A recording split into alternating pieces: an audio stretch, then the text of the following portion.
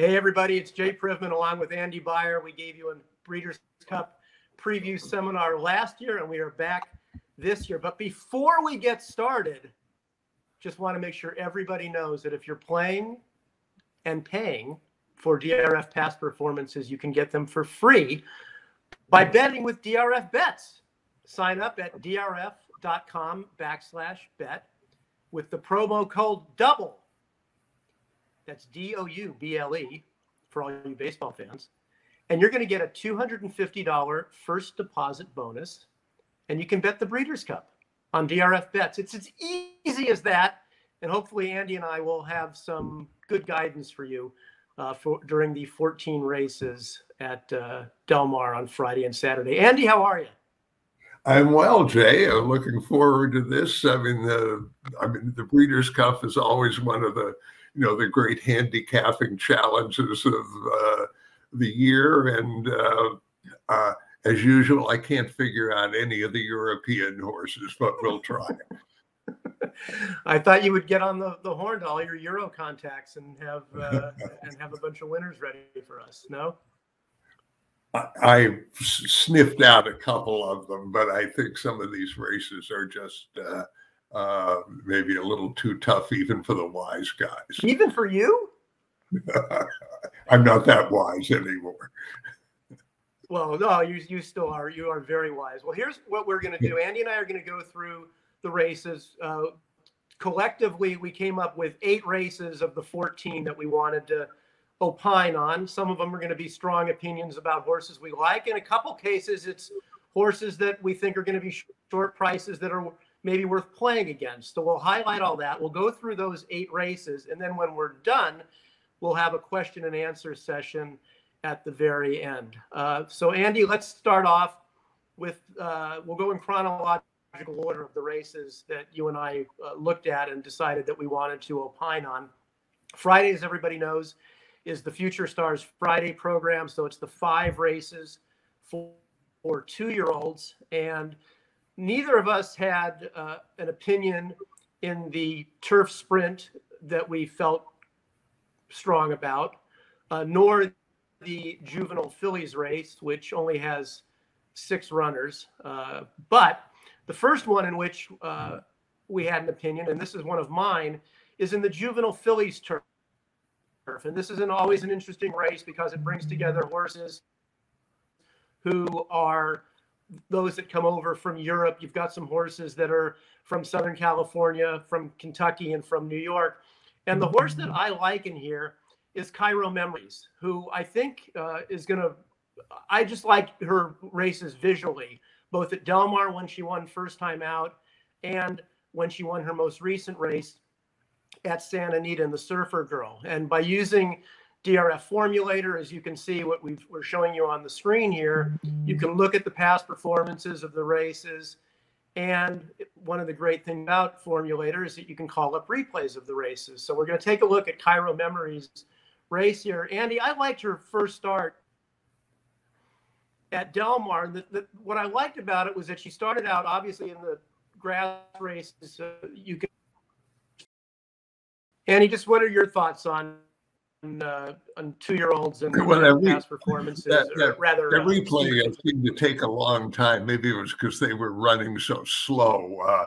I mean, Cairo Memories got a higher speed figure of 52 in her debut and a 70 in the next start that you liked so much. I think that's a little bit of a stretch, particularly when you're in a Breeders' Cup race where you're going against Europeans that who just might be innately better. I have one thing to say about the Euros in here. I mean, if you take a look at Piazza Bianca, the one horse, got a figure of 85 at Woodbine. That was clearly a pretty good race, finishing second. But she finished second to a European invader named Wild Beauty. And Wild Beauty in her previous start finished 5th in the Fillies Mile at Newmarket behind both Cachet and Mise en Scène, who were third and fourth and are in this field. So that's my clue that the Euros, have a little edge.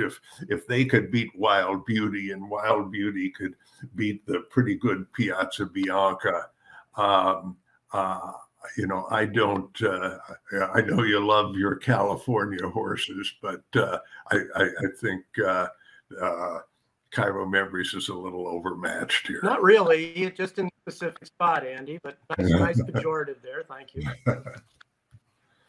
All right. Dome Driver says hi, by the way. Let's move on to the Juvenile. That's an inside joke for those of you who used Andy and I on ESPN back in the day when he told me I was nuts for picking Dome Driver against Rock of Gibraltar, and I called him a chalk-eating weasel. And the Juvenile.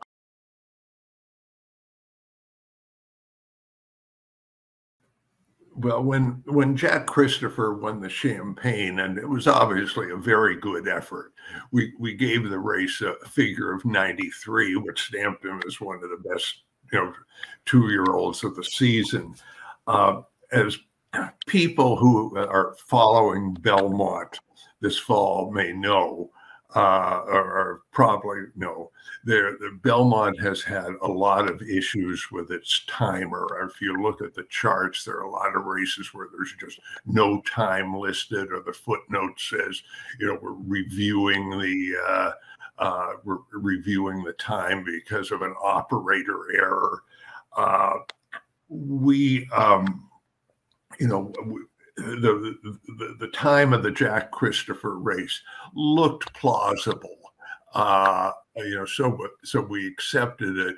But then Craig Milkowski of Timeform US, raised some questions about its accuracy, and so our colleague Randy Moss, who is a kind of a sophisticated method of using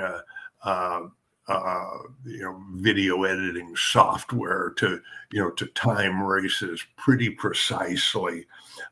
He clocked the Jack Christopher race, and it was a good 0.8 of a second faster than the time that had appeared in the Equibase charts.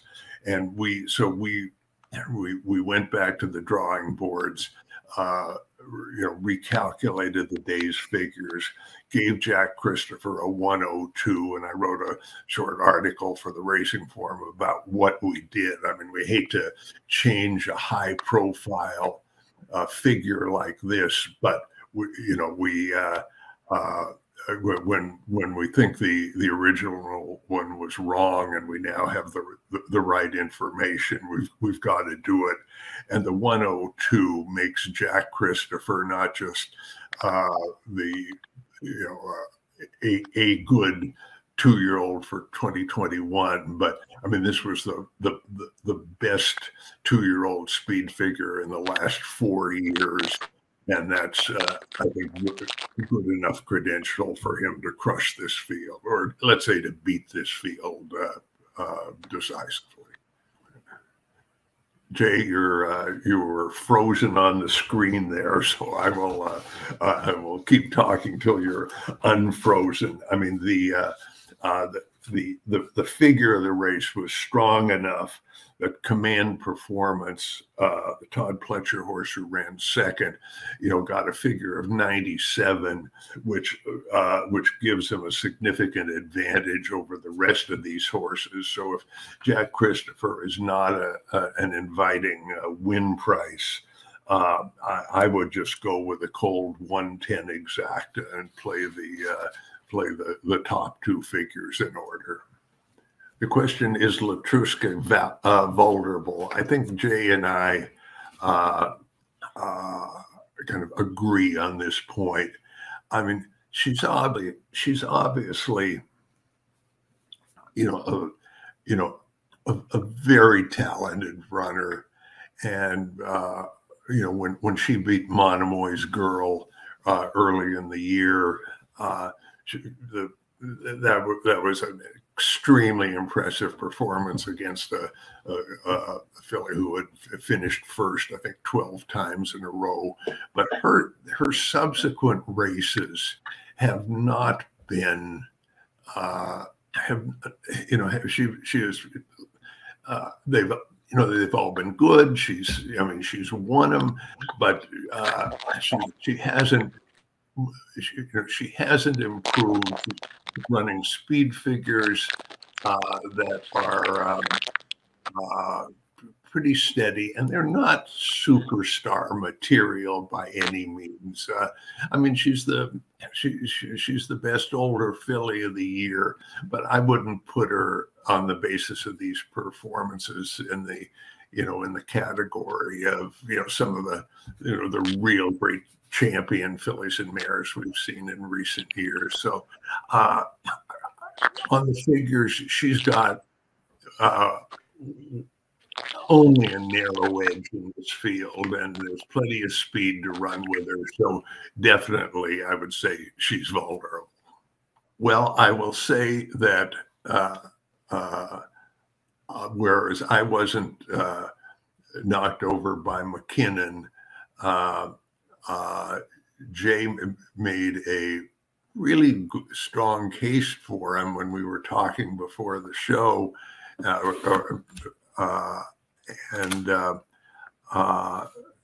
he had seen the McKinnon's last workout and was very impressed by it. I mean, even though McKinnon, is a turf horse and was working on the dirt, so I mean, out of respect for Jay's opinion, I will say I'll give this horse a good look. Loves Only You is just another of the many Euros on this card that I just don't really have a good handle on. I think I will back off a judgment on making a judgment on that one. So this question is, can Medina Spirit keep Knicks Go honest on the front end on Saturday night? It's a good. I think he's going to try, just because it is not in Bob Baffert's nature, to back off from a confrontation with a speed horse. He loves to let his horses run, but Knicks Go has really been a phenomenal performer this year. I mean, he unleashes like just tremendous speed, runs dazzling fractions, and even when he's under pressure, he just keeps on going. I just don't think that Medina Spirit is that good, and if these two hook up, Medina Spirit is going to be the one who cracks. Now, there are questions about Knicks Go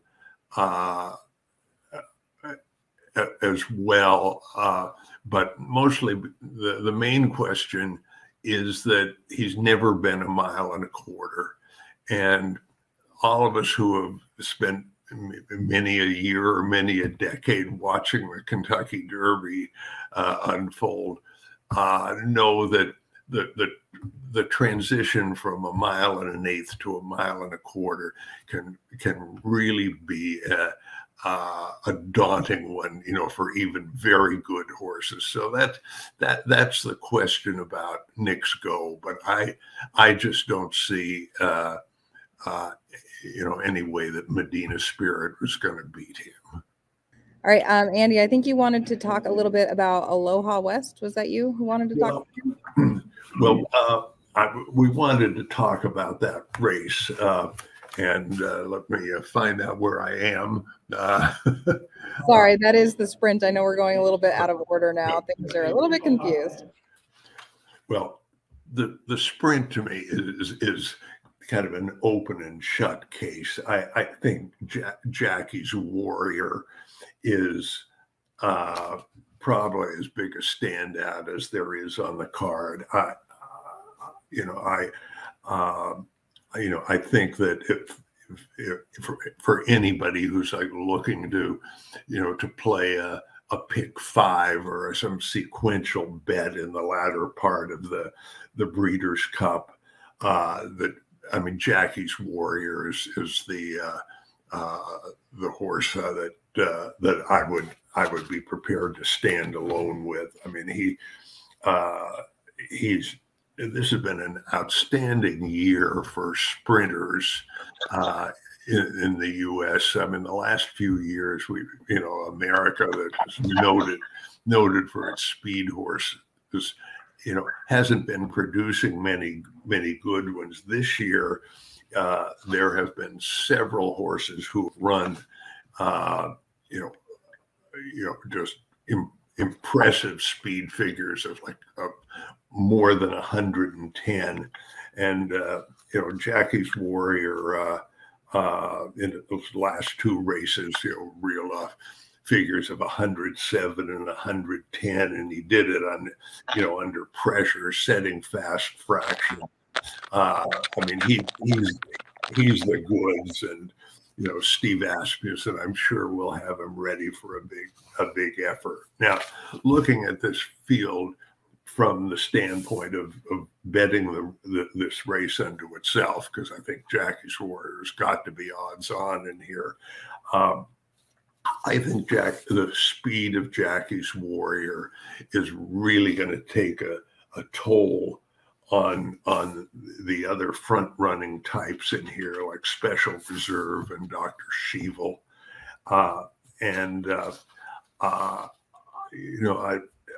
Looking at this race for an exacta possibility, I settle on a Loa West. I mean, this is one of the few horses in the race I think is a really solid closer, and he's got I think a better kick than even just a cursory glance as his past performances would suggest, because he's been in fields where there in the last couple starts where there hasn't been that much of a pace. I mean, the races were respectable from the pace standpoint, but like in 2 races back at Saratoga, where the final time was 1:21 and change. The half mile was 45 seconds, and that's dawdling for a final time like that. So he has finished strong in relatively slow pace races. There were no setups for him, and I think he'll be a square price, and will have the makings of a legitimate exacta play. Now, Emily, where do we go from here? Well, is there something you'd like to talk about? We have the turf, we've got the filling mare sprint, distaff, and of course, obviously, you have a strong opinion in the classic, which I think is. Well, we'll finish off with that. Let's talk about the last 3 races on the card: the distaff, the turf, and the classic. We had a question earlier about Latruska, and she is obviously the legitimate favorite, but I am, as a figure guy, I'm not overwhelmed by by her form. I mean, this is her all of her recent wins, have been below the average winning figure for the Breeders' Cup distaff historically. So she a lot of people have touted her as a superstar. I think she's just a good filly who is vulnerable here, and you've got a race with enough speed to to put pressure on her. I mean, horologist and She Dares the Devil. There are an awful lot of ones in their past performances. So, I'd look for a way to beat her. I mean, my notion in here, and this is not a real strong conviction, but I think that Royal Flag looks like a mare who has just gotten good at the right time. I mean, she ran very well in the personal ensign at Saratoga, and lost by less than a length to Latruska on a racing surface that I sort of noted as being strongly speed favoring. And then she came back again in the Beldame, and and in a slow pace race where they went 6 furlongs in 1:13, and she nevertheless closed and blew away the field at the end. I mean, it's Chad Brown, with a filly who's got figures that put her right there with a standout favorite.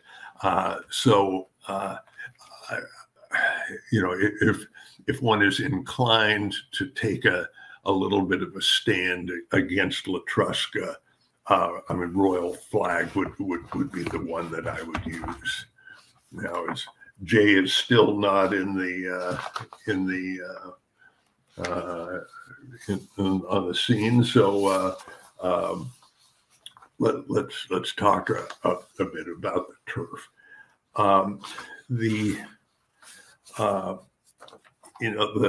The most important thing to know, I think, in handicapping this race over the years is that a mile and a half on the grass is the Europeans' game.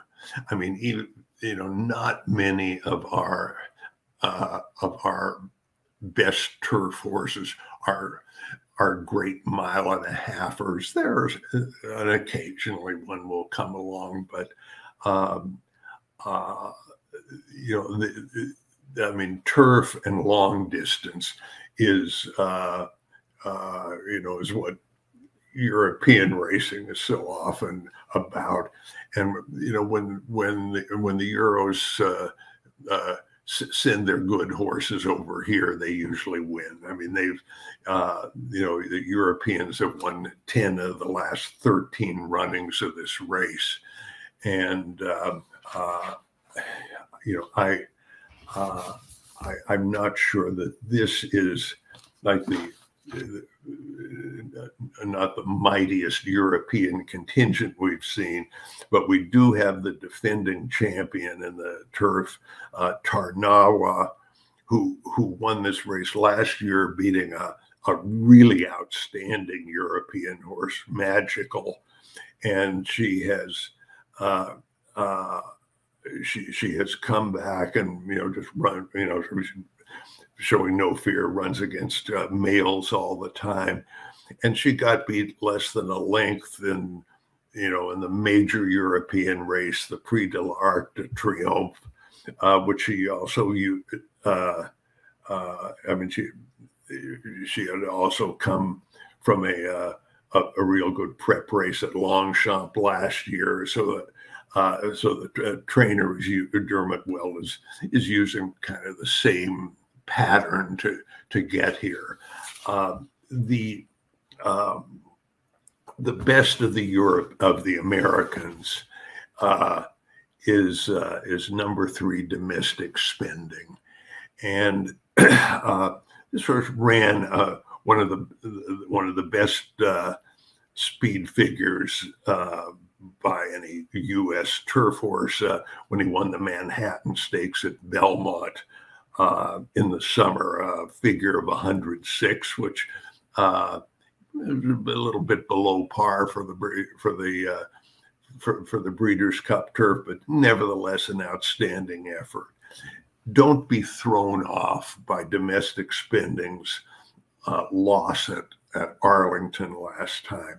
If ever a horse was compromised by a slow pace on the turf, Domestic Spending was. I mean, he is a horse with no early speed. He's a late running horse, and in this race, the horses crawled the first half mile in like 52.6 seconds. I mean, and nobody was gonna make a a mighty finish in here. I mean, if you if you will look at the number 3 on the outside, charging hard, and that horse in front just had too much left after those slow fractions, but that was a winning effort. So I think if you want to be an American chauvinist, you can definitely take a shot with Domestic Spending against Tarnawa, but the history of the of the Breeders' Cup Turf makes me still lean toward the Euros. So, Emily, should we now turn toward the Classic? Yeah, we definitely have lost Jay, unfortunately, but I did, before we talk about the Classic, want to mention a couple of things that Jay wanted to mention, because I know that you guys came here to hear about Jay's picks and Andy's picks.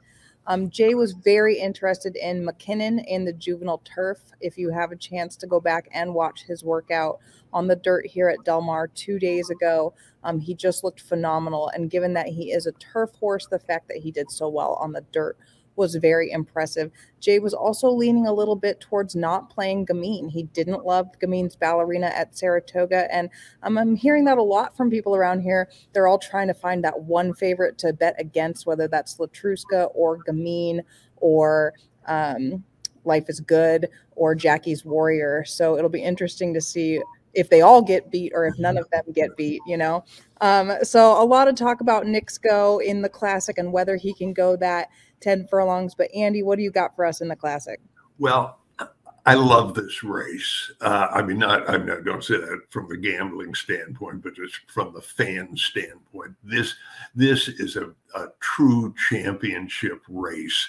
Well, what the Breeders' Cup Classic was supposed to be. We've got the 3 big names from the Triple Crown series, particularly with Hot Rod Charlie and Essential Quality matching up again.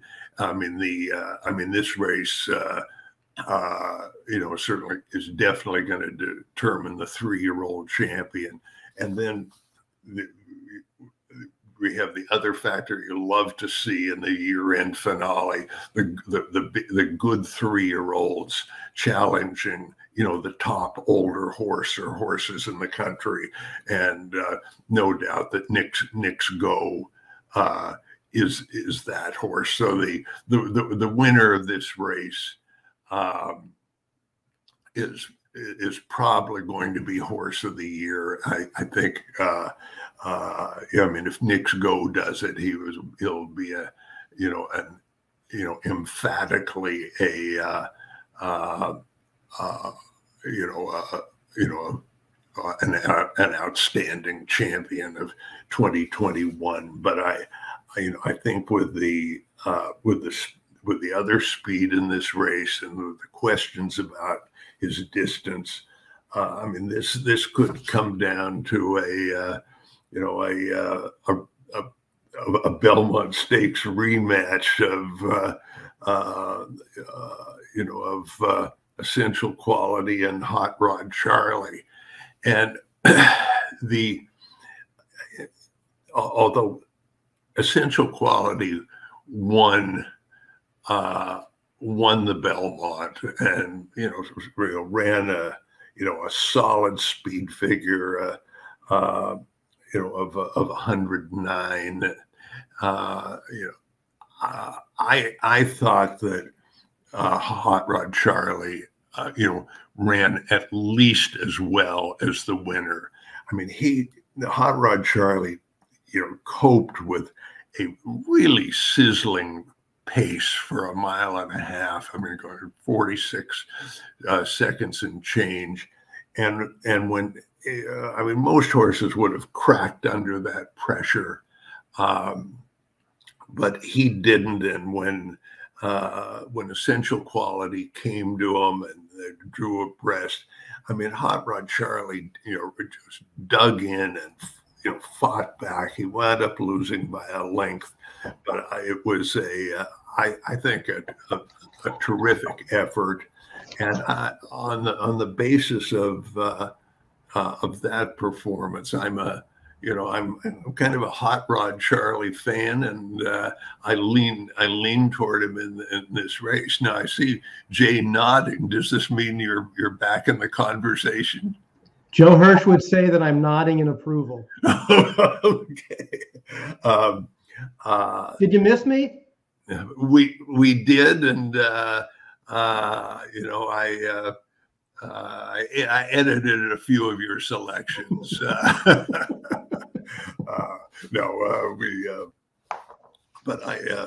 I mean, so now that you're back with us, how did you view the Classic?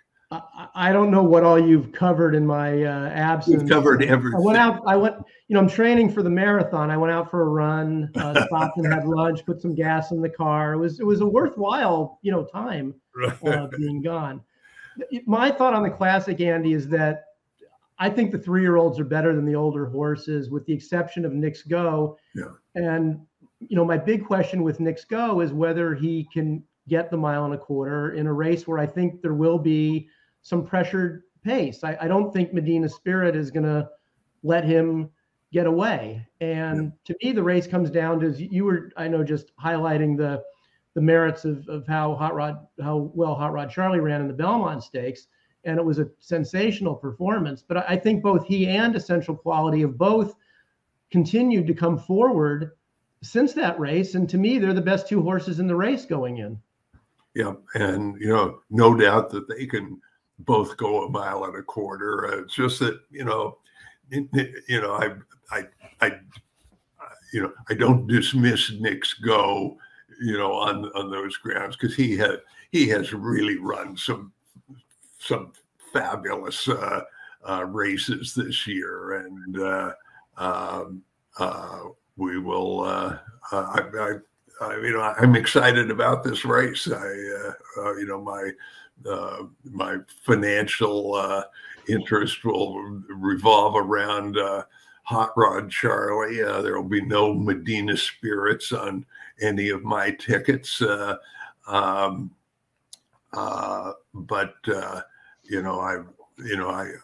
think we're gonna. I think we're gonna have at least from the fan standpoint, a really satisfying, dramatic race. So Andy, when while we were trying to iron out my technical problems, I apologize to those of you who've stayed through this, but I'm extremely appreciative of Andy for carrying the ball all the way through, and for our backstage producer, Emily Shields, for trying to troubleshoot everything here and get us back up to speed. I'm not sure what all you covered, because when I dropped out, it was around the time we were only on the Juvenile at the time. And you were talking about the fig of Jack Christopher. Did you? Well, we gave a mention to your McKinnon. Well, that's in the Juvenile turf. Let me finish what I was asking before. Did we talk about Oviatt Class and why I like him in the Juvenile? And if not, if Emily, if you're okay. No, I was glad you cut out there, because we were trying to spare you that embarrassment. Yeah, Andy, you keep saying stuff like that, and yet, I hope you've got extra napkins next to you there to wipe all the chalk off your face. This is very reminiscent of how you dogged me for picking Dome Driver when we were on ESPN because you said Rock of Gibraltar couldn't lose, and you said you'd bow down if Dome Driver won in the press box. And I will say this: you were good to your word. You did so after he won. All right. Well, all right.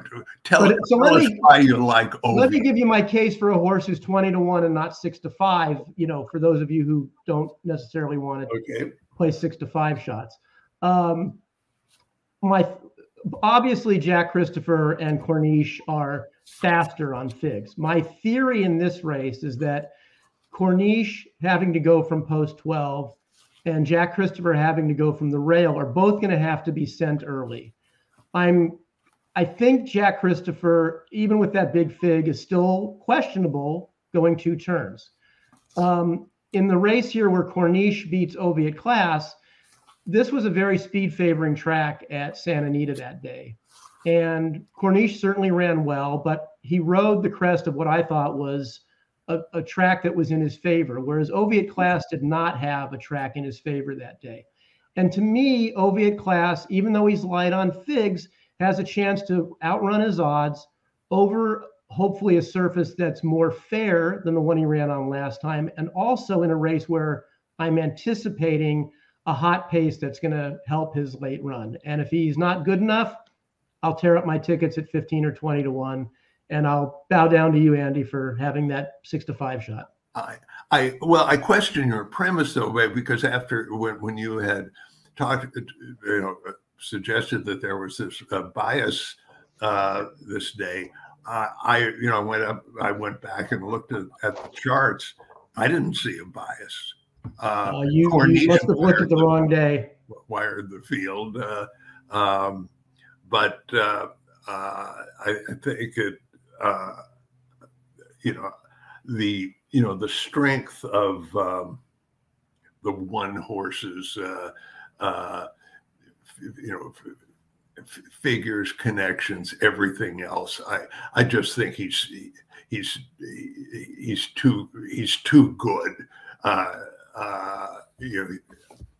If he can't overcome post position 1, then I'm tearing up the figures. It's not post position 1; it's the 2 turns. That's and in a race where he's going to get the outside horse is going to have to go as well. We'll see. We'll see. All I know is I'm going to get 15 times the price your horse is, and we'll see what happens. Okay. I know Emily was able to briefly mention that I thought Gamine was a horse that I thought was vulnerable. And I know, Andy, you addressed earlier, I saw someone had asked about Latruska. I was able to at least see that was going on. Yeah, we talked about that a fair amount. Yeah, those are 2 horses you and I think might be vulnerable. Here's my thing on Gamine. She's obviously on her best day, far and away the best horse in that race. I just don't know if she's as good this year as last year. And I think people might be handicapping her based on her 2020 form as opposed to 2021. And Andy, we're taking a look at her ballerina here. And what concerns me here is that she really showed a propensity to want to lug out in a race where there wasn't, a whole lot of pace. And I think she's going to have pace pressure from Bella Sophia in this abbreviated 5-horse field on Saturday. And I don't know that she's as good as she was a year ago. Certainly she's the horse to beat, but I don't know that she's a layup. What do you think? I don't, Bella Sophia, the more I looked, the less I liked her. I mean, she had fairly soft pace, has had some very soft pace situations. And Gamine, who was so great last year, I mean, has not run up to that level, but she still just ran a figure of 104, which is probably going to be good enough to win the race on Saturday. So I share your skepticism on a mild level, but I really don't feel like making a case for either of her main rivals. And those would be Bella Sophia and Cece.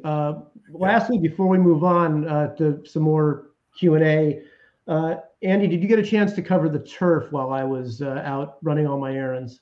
I did, and just talked about the Europeans' historic edge in this race, and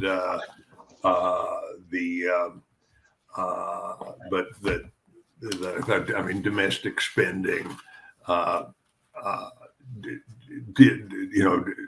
did merit a lot of respect. That I thought in defeat at Arlington, I mean, he really distinguished himself. But this is nevertheless a mile and a half on the turf is the Euros game.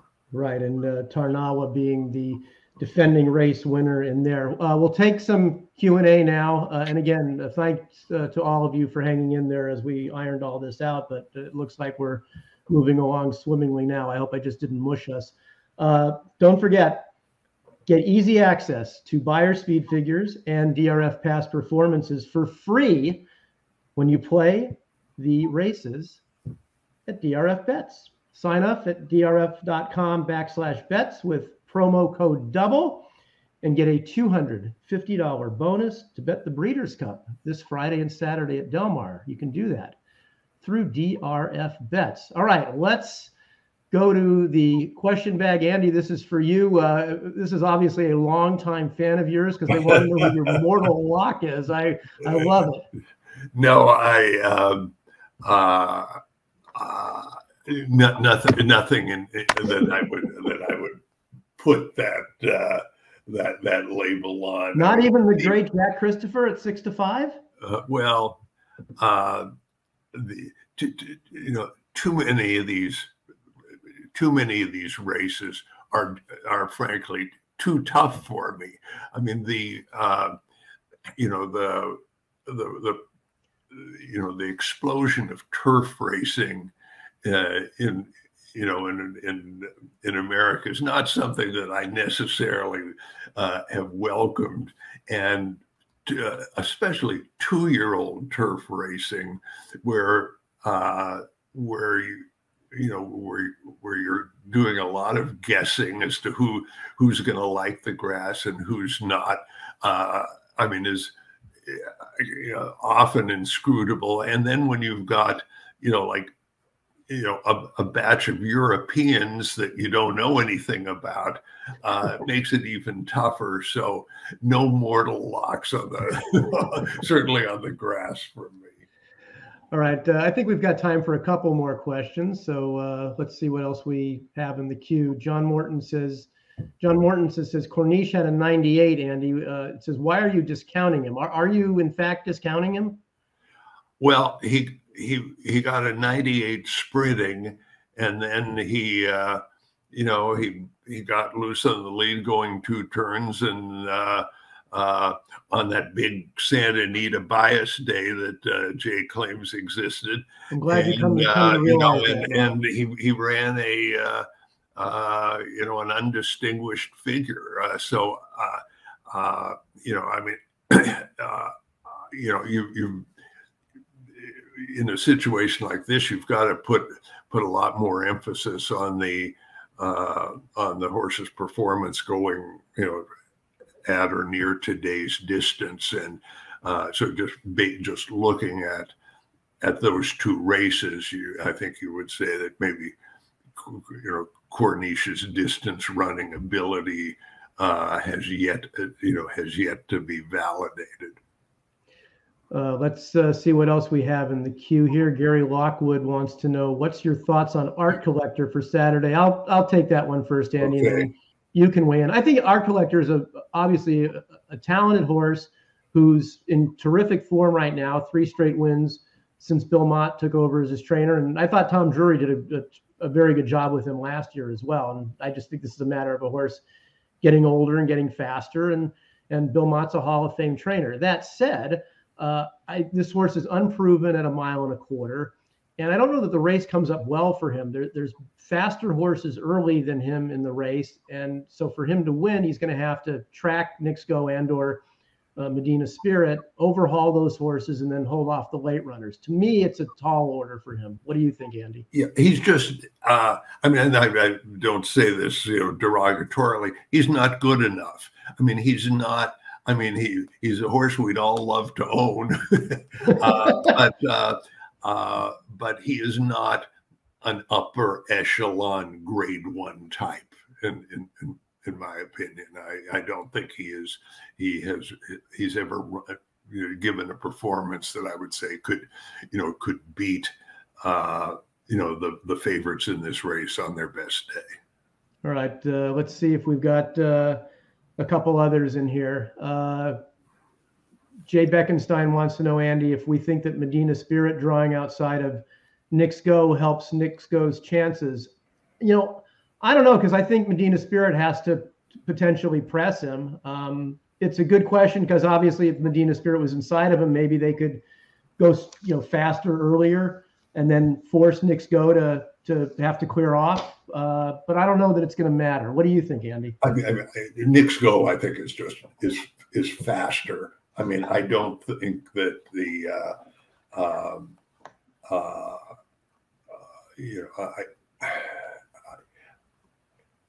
I think he's going to ultimately, outrun anybody who presses him.